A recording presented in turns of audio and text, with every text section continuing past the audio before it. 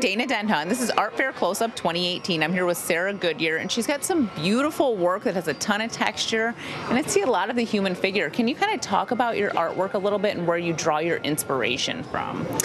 Yeah, most of these are self-portraits, and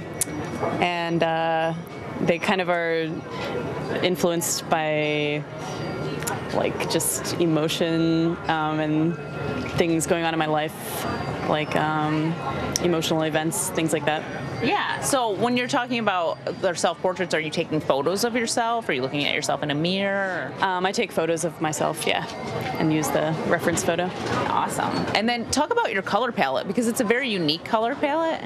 It's almost like a pale sort of. You're just drawn to that sort of? Yeah, it's just kind of, I just kind of feel it out as I go, and I spend a lot of time staring at them and just trying to figure out what color I want to put where. Like, I don't really know. It's kind of an intuitive thing. You just feel. You feel the color? I feel it out as I go. Yes. How long does one of these paintings take you? I'll work on it over the course of like a few weeks. Yeah, not every single day, but I spend a lot of time, like I said, just like looking at it, trying to figure out where to go next.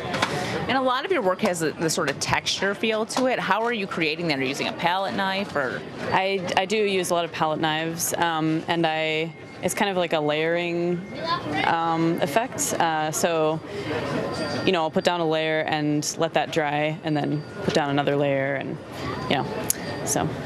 Can you talk about your background a little bit? Because we were talking before, you said you didn't go to art school. So what is your background in, and how did you kind of end up here at the art fair with these beautiful paintings? I've always liked to make art, and oh man, it just kind of happened. It was just something I had to do for whatever reason. Yeah. Gosh, I don't know. It's just always something that's kind of been in you, and you just kind of freed it. Yeah. So there you go.